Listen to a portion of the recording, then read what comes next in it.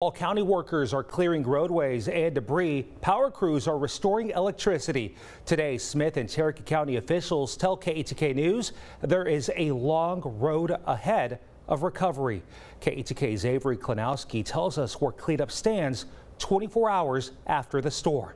It's been a nightmare, really. Cherokee County Precinct 1 Commissioner says crews are hard at work clearing roads.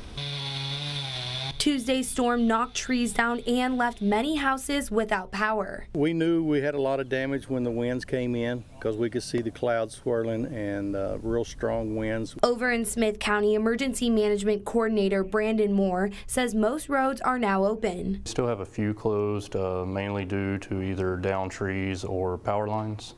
Yesterday, crews responded to over 350 calls for emergency service.